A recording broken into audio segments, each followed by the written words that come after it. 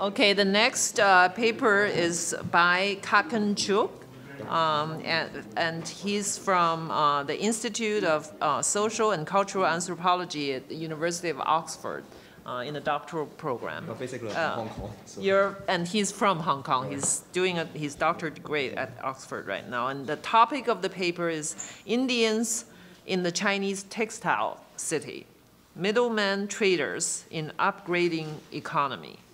And the two commentators, the first one is Ackbar Abass. Also from Hong Kong. Also from Hong Kong. Bounding there. From the Department of, currently in the Department of Comparative Literature, University of California at Irvine. And the second one is Tansen not from Hong Kong. His home institution is Baruch College in the city, University of New York, but is currently visiting Singapore. Visiting Singapore. Yeah, for the year. Also from Singapore, okay. First we'll ask Ackbar to, you have 8 minutes. All right, so I'm going to try to beat the clock. Can we synchronize? Don't start yet? Okay, it's start now. so let's see how good a fake that watch is. So I'm going to try and combine summary, commentary, and provocation all into one, right? To save time, but not just to save time. Kakin's fascinating urban ethnography about the role of the Indian middleman in the Chinese textile industry, centered in Keqiao, raises more wide-ranging questions than its title suggests, it seems to me. The essay is divided into 3 parts and a brief concluding remark. I will summarize and comment on each part one by one. Part 1 is the introduction. In the 80s, he tells us the town of Keqiao emerged as the national center for the Chinese textile industry. As the textile trade became more global and export-oriented, Indian middlemen emerged in tandem with this globalizing process. The state has since introduced many upgrade and development projects to improve Keqiao's textile industry. But these upgrades have not included any thinking about the role of the Indian middleman. So Kakin's essay addresses exactly this oversight through an ethnographic study of the whole process by which Indian middlemen embedded themselves in Keqiao's now global textile industry. And the essay shows too that in order to understand any one particular case like this one, we have to consider a larger framework. And moreover, this larger framework is a framework that's constantly changing, introducing in the process new and not fully understood modes of connection and interaction. And it is these new modes, among other things, that the essay directs our attention to. Now, Kakin notes a kind of love-hate relation among Chinese traders to the Indian middleman. And this might bring to mind another figure, namely the comprador figure in the era of the treaty ports, who were both feared and hated. But to mention the comprador is to underline how different the figure of the Indian middleman is. The comprador, you remember, was a Chinese local who served foreign business interests and facilitated the capitalist colonialist penetration of China. By contrast, the Indian middleman operates in the context of China as a rising global power, and also a power that is experiencing a paradox that the USA knows only too well. The paradox that the more powerful you become, the more dependent you are. Power then is freedom and autonomy on the one hand, but also dependency and paranoia on the other. In 1998, China weathered the Asian financial crisis relatively unscathed by turning to its vast domestic markets. But in 2012, the game is vastly different and bigger. The more China becomes integrated to a global economy, the more difficult this strategy of looking homeward to the domestic market becomes. Now, this leads to the second part of the essay, unpromisingly, it seems to me, entitled Company Registration, but its fascinating subtext is what an ethnography of the Indian middleman and his experience of working in China can tell us about China's political, economic, and cultural situation today. To begin with, China's Byzantine company registration system for foreign companies, from getting visas to opening bank accounts and so on, may seem unnecessarily complicated, like the law in Kafka. But it serves to assert the fact, it seems to me, that China today is a sovereign power, and that the days of extraterritoriality, when imperial powers could impose their own rules, are long over. Now, the real interest of the section, however, it seems to me, is in following how the Indian middleman has to find ways of exploiting loopholes in the system that allow him to bypass all these strict bureaucratic laws. Ways that include opening a bank account in the name of, for example, a Chinese national who may be just an office girl. Now, this proceeding through loopholes raises, it seems to me, a really interesting point, and perhaps a slightly controversial one. The fact that many things in China today, note, I'm not saying everything, that many things in China today, in spite of or because of the irksome bureaucracy, are done in a quasi-legal fashion. The law is a little like traffic lights in Beijing. It exists, but you can't take it at face value. When the light turns green, it doesn't always mean you have the exclusive right-of-way. Sometimes it means that, sometimes it doesn't. When it shows red, it doesn't necessarily mean you have to stop. Now, this quasi-legal system suggests that almost everything is negotiable. Now, in the best-case scenario, it means that things are done not by insisting on one's rights as defined by law, but by finding a solution more or less satisfactory to all parties despite the law. I think this was what Madhu was referring to as communitarian law earlier. Now, of course, in the worst case scenario, it means rampant bribery and corruption. Right? The Bolshevik case is just the most recent one.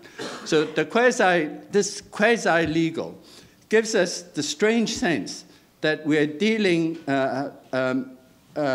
both with an old culture, with its own inherited ways of doing things, as well as with its opposite, a kind of frontier mentality, the Wild East, not the Wild West. But it's a frontier mentality with a difference. Because in China today, the frontier is located not only at the frontier, but has migrated, as it were, to the heart of every major Chinese city, including Kerchao itself. So globalization then gives us not just space-time compression, which is probably the most pernicious thing ever said about globalization by David Harvey, but rather something much more ambiguous and complex, and something that we really have to suss out through careful readings of particular situations. Now, I have 3 more sections, which I'll just skip. Okay, so time's up. I read it out. I thought, I'll have 8. That's good. I have no question to answer. We have half a minute, I guess, that we saved up from earlier. Well, you have. Shall I do the next section? Shall I quickly do the next section? All right. Now, this brings us to the third part, against austerely entitled work and business experience. Because the real questions, it seems to me, that this part asks is, what is the nature of the middleman's contribution to the textile industry? And how did these Indians acquire this expertise? Now, to begin with, Kaplan notes that the Indian middlemen both serve and depend on their Chinese hosts. In other words, the relation is a symbiotic one. What this necessary symbiosis points to is, firstly, a change or even a split in the nature of the commodity itself. There are, for example, material goods like textiles But there are also other kinds of goods, like service and informational goods, which are immaterial, but in today's global economy, just as real and valuable. Now, secondly, the essay shows that the Indian middleman acquired his expertise via his knowledge of trade, namely his knowledge of trade networks and connections, as a direct result of a historical crisis, namely the partition of India. It is at this point that we learn that the middleman is not just Indian, he is Sindhi. And the Sindhis are Hindus who left their homes, which were in what is now Pakistan. The Sindhis then are business people whose experience of deracination and migration allowed them to keep moving and to keep networking. They did not stop in India either, but crossed the Arabian Seas to set up trade companies in Dubai. So the pioneers of the textile industry in Dubai were the South Koreans. But because of the Sindhis' knowledge of English, they quickly replaced the South Koreans as the main middlemen traders in Dubai. And it's this wide knowledge of trade networks that the Sindhi middleman brings as his contribution to the Chinese textile industry. Can I have 30 more seconds? Then I'll finish, right? Now, we might push the point further and ask here, what exactly is the Indian middleman selling? What kind of labor is the middleman's labor? And the question and the answer might be what we might call fatigue labor. Now, examples of the fatigue might be when we ask on the telephone, do you hear me? Which is checking on whether the lines of communication are open. Or when we engage in small talk, like asking, have you eaten yet? Or how are you doing? Right? Perfectly meaningless sentences, right? Which have an important function, nevertheless, to signal a willingness to communicate. So the middleman allows a kind of connection between producer and buyer by opening up the best lines of communication. And as such, he stands between modes of direct face-to-face communication on the one hand, and the facelessness of information technologies on the other, to act as a kind of interface. How long this symbiosis of middleman and host will last is still an open question. Now, the concluding remarks, less than a page long, summarizes the argument, but also asserts, interestingly, one last point. He says, I'm quoting now, middleman traders are definitely not outsiders. But, of course, we can also say they're just as definitely not insiders either. So an ethnographic study might ask, well, what then, in fact, are they? They're neither insiders nor outsiders. Now, one possibility is the figure that someone like Georg Simmel introduced a long time ago, the figure of the stranger. The stranger, to quote Simmel, is not the wanderer who comes today and goes tomorrow, but rather the man who comes today and stays tomorrow. And it is such strangers, I'm addressing this remark to Ka-Ching now, it is such strangers that created a city like Hong Kong. And their ultimate impact on Kershaw still remains to be determined. Sorry. Very nice. Thank you. Okay, let's move to Tansen. Yeah, I think what Ka-Ching does is actually argue that the Indian middlemen play an important role in making Kershaw an important trading center by using their networks of trade. But putting the study in the context of study of Indian diaspora in China, we all know that Parsis and even Sindhis were present in China during the colonial period. There are a number of books on that topic. But this phenomena, especially about the contemporary Chinese cities with Indian population, is a pretty new one.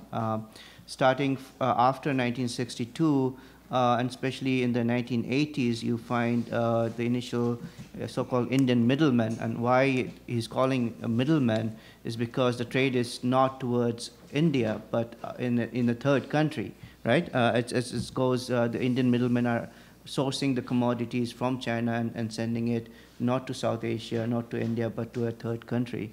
That started in the 80s when Indian middlemen were actually procuring Chinese textiles and sending it to Soviet Union because in exchange of that they were getting Indian rupees from Soviet Union because India owed a lot to the Soviet Union, and one of the ways the Soviets were giving the money was through Indian rupees. So the Indian middleman existed since the 80s before Keqiao became an important place for textile export. He's also doing something very important. He is looking at the Pakistanis who are also in Keqiao and trying to distinguish the Indian middlemen from the Pakistani traders. The Indians dealing with high-end textiles, the Pakistani dealing with the low-end textiles, and textiles going to Pakistan instead of entering this global network. His argument about this Indian Sindhi network is quite important. How textiles from China enters into this network and goes to Dubai and other places. And I wonder how the WTO rules in that case matter, that why it's not coming to India but going to the other places. So in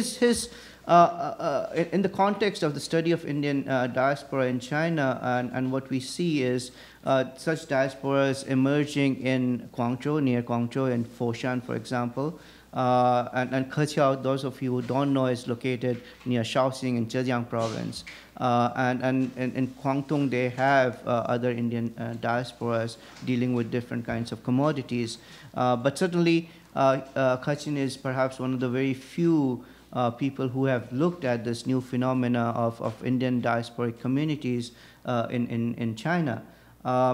Since Ackbar has already summarized most of his essay, I just want to focus on some of the issues, questions that perhaps he could answer. First, with the registration, one of the things I couldn't figure out is why you are not using some of the statistics. If you are going to argue that the Indian middlemen play an important role in making Keqiao a leading trading center, do we know exactly the volume of trade they are engaged in? How much of the commodity are they exporting out of the total commodity, right? So that you can make your case that most of the trade is managed by the Indian middlemen. Is that the case? I didn't see any numbers there, right? I mean, South Koreans, Pakistanis, in the whole, what is the volume of trade we are talking about that is handled by the Indian middlemen? The networks, how do the networks actually work? You are saying it goes to Dubai. What is the mechanism through which these textiles are taken to Dubai or any other places? Is it all through a Sindhi network, or the network also includes other non-South Asians that are taking commodities from Dubai? Dubai is perhaps not the consumption place. It's going beyond Dubai, right? Dubai is, again, a middle place, a transit center, and where the textile is ending up, where is the demand of this Keqiao textile? Finally, eventually. The other issue is a methodological issue. I think you stress many times you are doing an anthropological study. And those of you who have read his I'm going to follow Peter and not follow your rules. Just joking.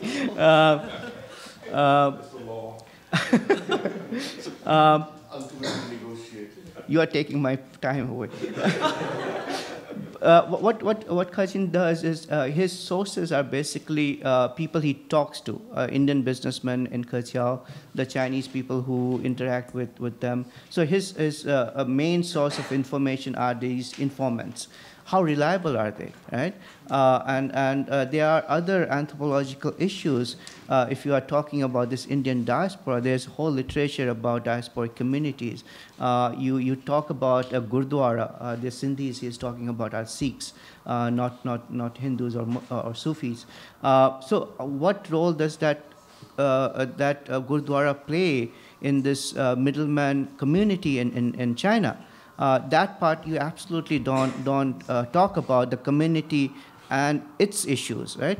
And if you are doing anthropological research, perhaps not including that, but their relationship to the Chinese beyond just a business thing. You at some point mentioned that one of the Chinese persons said that I don't like doing business with them, these Indians. Why? What is it? What is the reason why he does not like to do business, especially considering the EU case, right, where the 2 Indian traders were tortured? 15 minutes? Okay, thank you. The other thing is putting things into the context. Where does the Keqiao Indian diasporic community fit in the larger Indian diasporic communities elsewhere in China, in Foshan, in perhaps Hangzhou, where there are IT specialists, and other places, and also in the previous times when there were Indian diasporic communities there, including Sindhis in Xinjiang. So how do that ancient or older Indian diasporic communities, their working, their dealings, their experience in China compare to these people in Keqiao? What is it that we can compare from the preceding period to the contemporary period? Also, with regard to the context is, now that we have these Indian diasporic communities in China, what does it mean for India-China interactions? Right? This is a symposium on India-China interactions. Does the presence of Indian communities in China in any way have a significant impact on India-China relations or no? Do diasporic communities matter in the mutual understanding, or does it create problems? Where does it fit? And lastly, your sources, I mean, you seem to be very much dependent on these informants. I mean, if you go to the Indian embassy in China or the Indian consular general's offices in Shanghai and Guangzhou, they have detailed records about the presence of Indians and some of the cases, court cases going on. Was there a reason why you did not consult those sources, or even statistical records of the export of commodities? And in particular, when you are talking about the registration, there must be somewhere registration reports of how many Indian companies are being registered. His way of calculating is going to these places and counting the numbers of Indian offices and various buildings. But why not go to the registration office where there are official applications, perhaps getting those records and finding out actually how many companies are officially registered, and are there companies that are not registered but still doing businesses? So those are, I think I've given you many questions. I'm still not done, right? You have done. Okay. Okay. Ken? Sure. Jesus. Thanks for the beautiful and constructive comments. I mean, it cannot come out from my mouth for sure, but coming out from their mouth is so beautiful and so constructive. So thank you so much. I mean, is that okay or like? Yes. So a couple of issues here that I need to answer.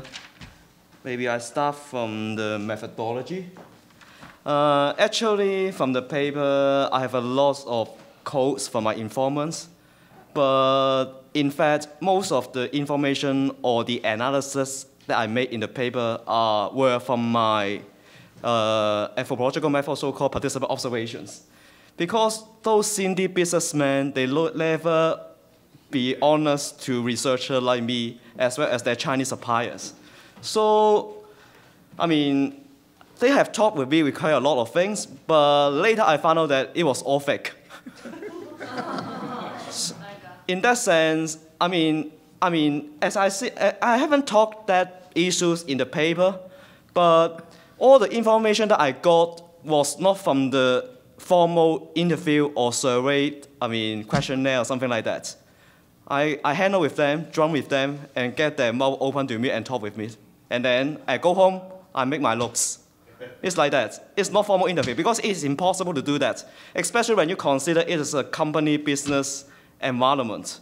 I go to their office sometime, have tea, have some observations to see what they are going to talk or what they are going to do with those Chinese suppliers and their Indian buyers from Dubai, for example.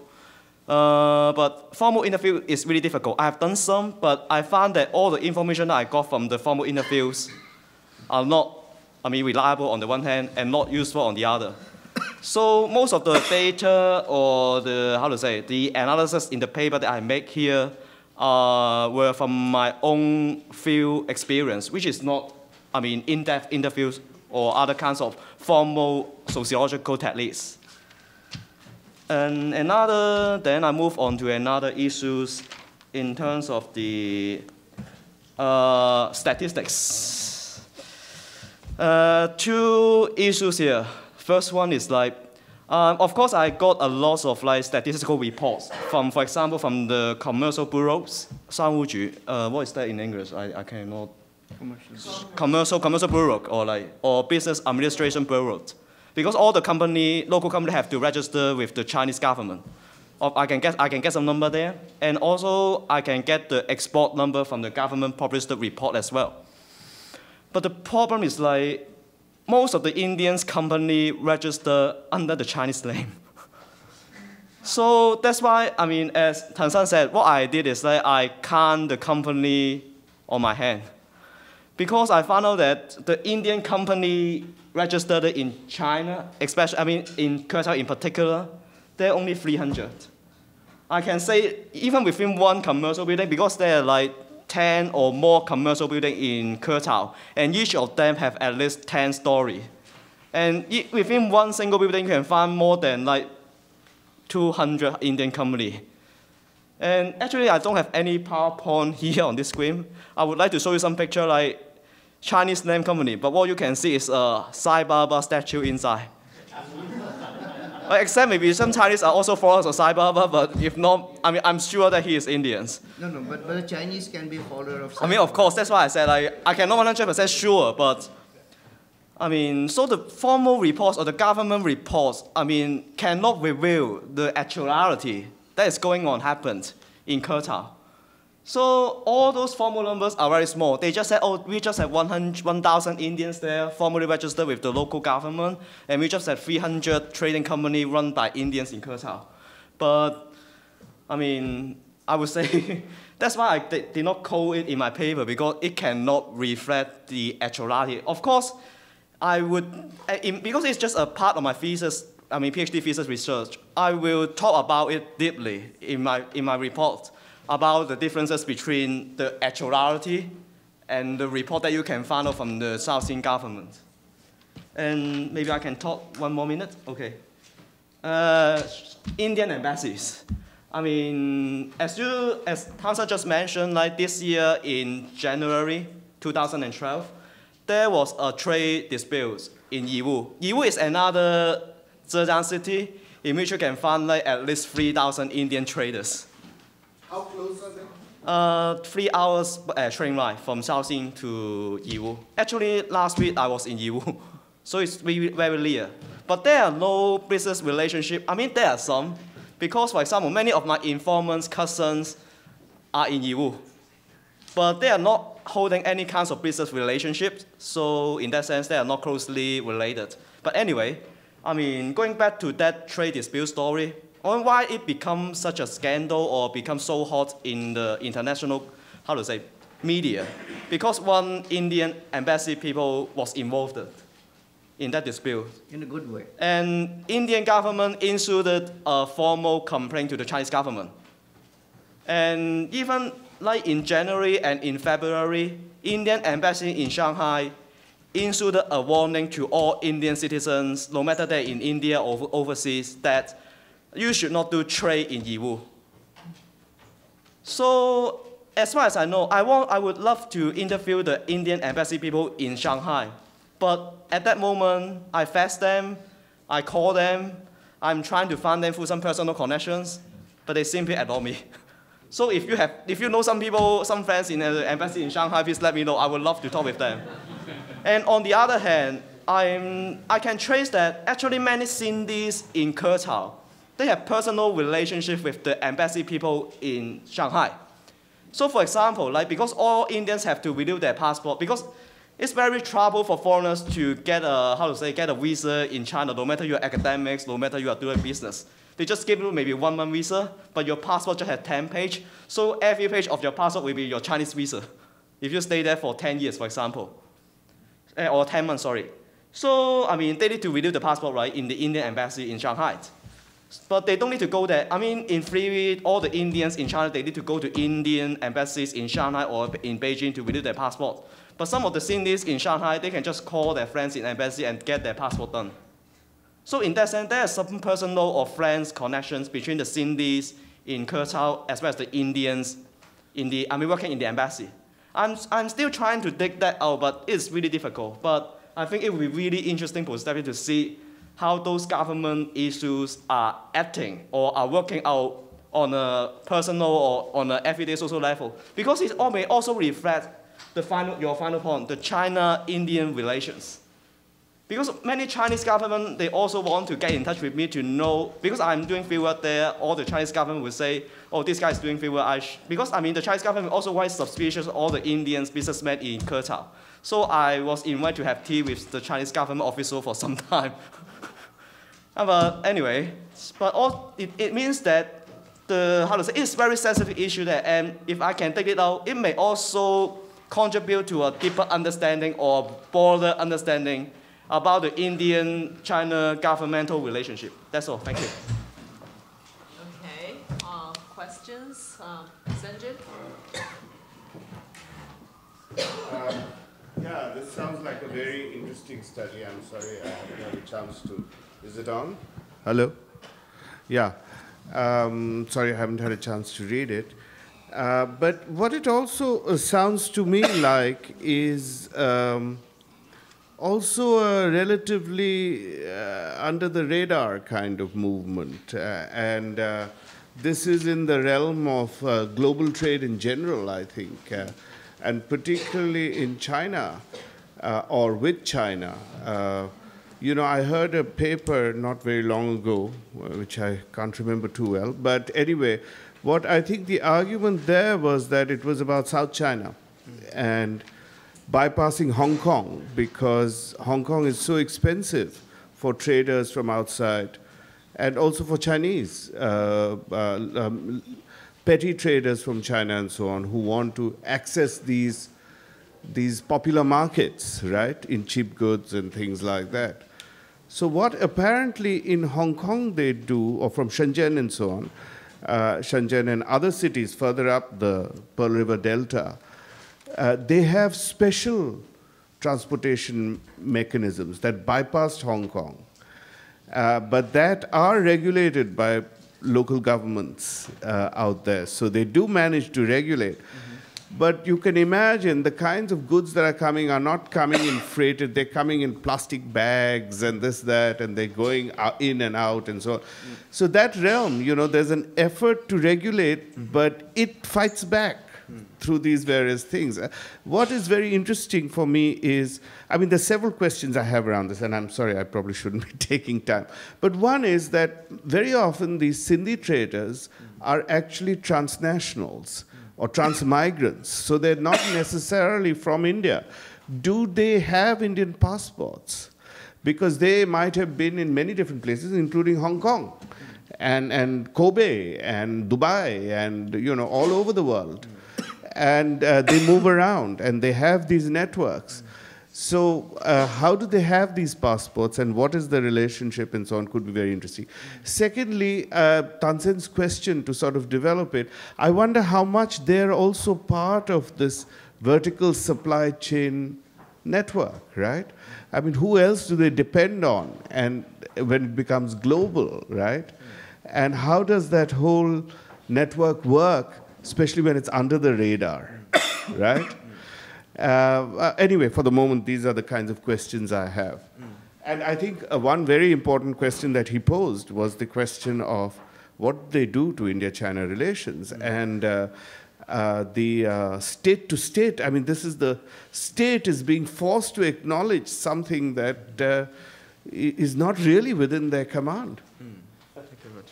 Okay, I think next is Prem, and then... Absolutely fascinating paper. I'm just looking for, I'm going to go back and download it and read it. I just wanted to make one small clarification, since I think it's important to the subject, and it's a really very small one for most Indians. See, the Sindhis are both Hindus and Sikhs. Yep. You see, they are Sikhs strictly. They're followers of Guru Nanak. Yep. But they're Sahajdhari Sikhs. Yep. They're people who cut their hair off. And they are not treated by the Sikhs, the Khalsa Sikhs, as Sikhs. In fact, they went so far as in the between 1870 and 1911, 1818, 1911, after the censuses started. When the censuses started, they insisted on redefining Sikhism so that the population of Sikhs in India between, in a 20-year period, between I think it was 1901 and 1921, declined by 1/3. But this makes no sense at all, because they were all having children. But the point is that they redefined themselves. Right. So, and these are actually, I think they think of themselves as Hindus who are Sikhs. Yeah.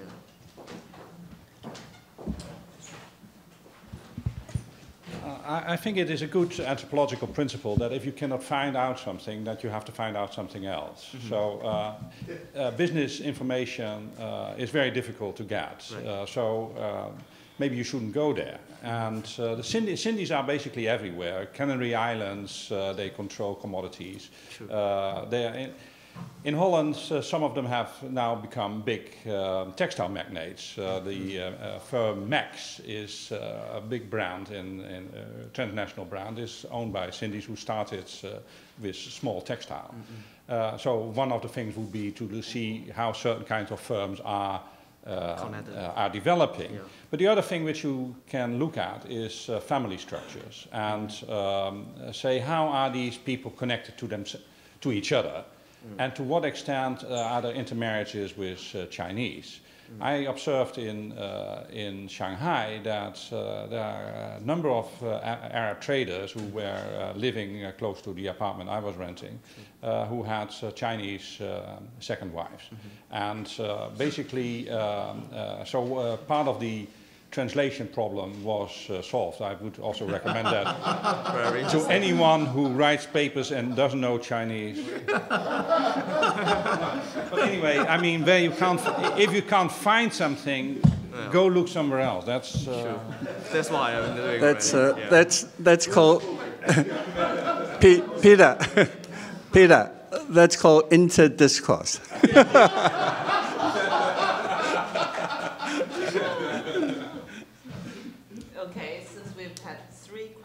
Okay.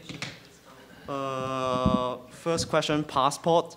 I checked that, I mean, also from my observation, most of those Indians are still holding Indian passport, even though they spend most of their life outside India. Because as I said, most of them have worked and done business in Dubai before.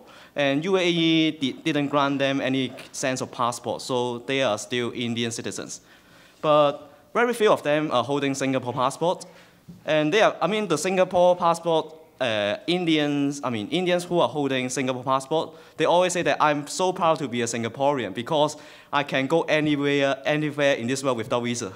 And that's true because it's very important for traders to go anywhere in the world for their business. So there are some cases, in some cases, some Sindhi traders, because they have office in Singapore as well. So they are doing some trade business between China and Singapore. So, but very few, I would say. Only those high-end Sindhi traders are Singaporean passport holders. And another question is like the Sikhism issues. Also refer to Tansen's earlier issues about the role of Gurdwara. Because since last year, November, the Sindhis or the Indian community in Kertau, they set up a Gurdwara, a private Gurdwara, because in China you cannot set up a public Gurdwara because the law still doesn't allow them to do so in China. And anyway, that Gurdwara, I went almost every day. Because I need to catch some Indians there because that's the place that you can find most Indian in one place and within the shortest period of time. But I found out that because, previously I have done my research in the Gurdwara in Hong Kong. And I have done research there for 5 years already for my master study when I was studying in the Chinese University of Hong Kong.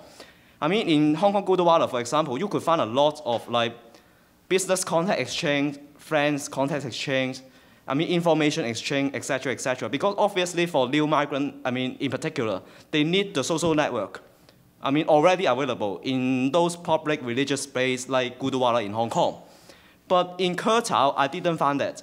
all those Indians go there. I mean, they will only go there when, okay, my wife, I mean, it is our family weddings and anniversary. I will go there and do the Adi, and I will go to the Gurdwara. Son's birthday, I will go to the Gurdwara. But most of the time, you see no people in the Gurdwara. Because, I mean, on the one hand, Kerchao Indians are a business community. So, and actually all those Indians, although some of them, they have very small, I mean, they have their own social circle. They need to interact with their family, their friends in Kerchao as well. But on the other hand, they are competitors with each other. Because they need to fight for, fight for suppliers, fight for overseas buyers. So in that sense, they are in one battlefield and they are fighting with each other. So I don't see any very strong sense of contact building process going on in the Kerchao Gurdwara.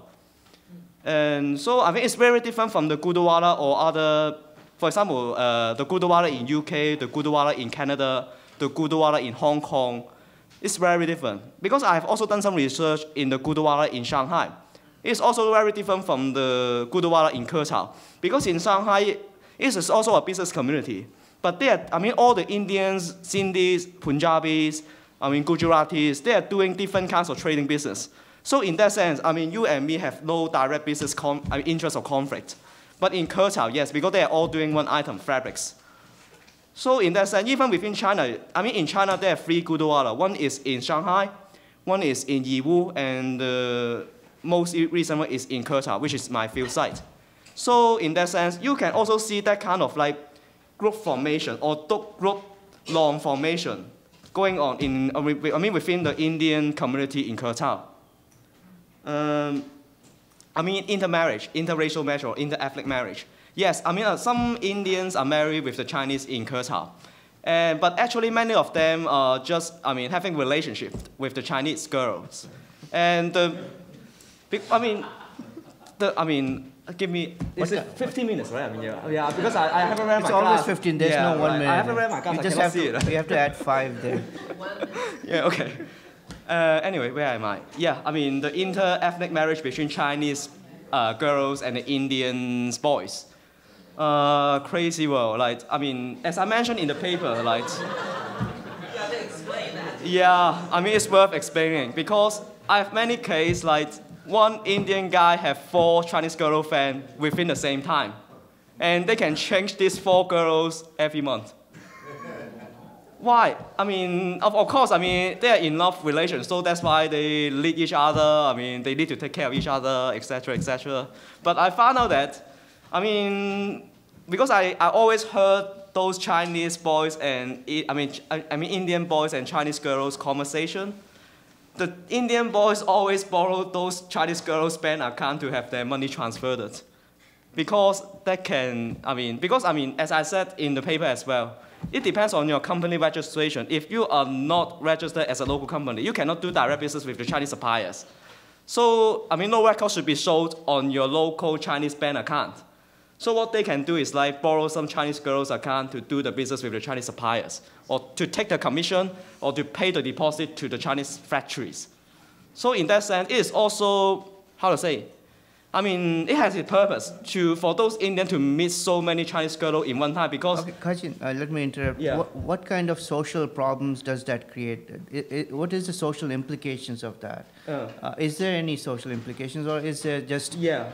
What is it? And I think I'll push you into answering the question both I and Prasenjit had. What does this mean to India-China? India-China relations. Okay, answer the social issue. Having 4 girlfriends, okay. What is the social implication? I mean, as I said, you need the Chinese friends to lend you the bank account to have your money transferred. Because otherwise, if that record is on your company bank account, bank book, if you are a trading company, you need to pay the tax.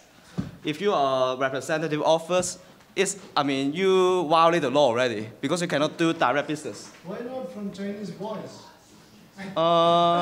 Good question. If it is only for the bank account. Yeah, but generally speaking, most of those Chinese workers working in the Indian company are girls. Because, it's also quite related to the textile trading business environment. you need to talk with people, and they feel that girl is better. So they used to employ the girls to do the things they want. So they meet the girls in the working place. But let me just give me 30 seconds to answer that Indian-China, because it's really important, right? It's Indian-China conference, right? Because I want to provide, I've one thinking in my mind that I want to provide a critique to those kind of like Indian-China study through my ethnographic cases. Because Indian-China study used to include Indian-China as two nation states. But I found that Indian-China interaction are more, interesting on the one hand, and actually it's quite important in terms of trade. When you look into those actors on the field, Indian traders, Chinese suppliers, because as I have a very rough estimation, like over 1/5, of the clothes that we are wearing at this moment are from Keqiao. So over 1/5, 20%, about 20%. Yeah, so in that sense, Indian-China study is not important itself, but it's also important to see how those Indian and Chinese are taking an important role in exporting fabrics and making such kind of global textile economy. That's it. Sorry, we need to yeah. right here. Well, thank you so much.